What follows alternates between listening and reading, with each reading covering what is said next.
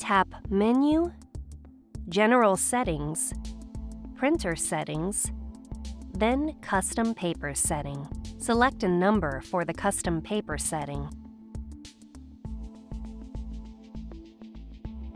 Enter your custom settings name, then tap OK. Tap Change Reference Paper, tap Yes, then select a preset for a paper similar to the type you loaded.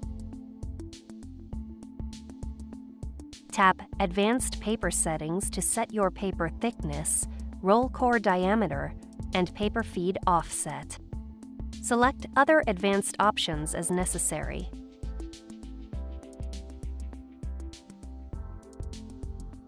To assign your custom paper setting to the paper you loaded, tap Paper Setting and choose your paper source.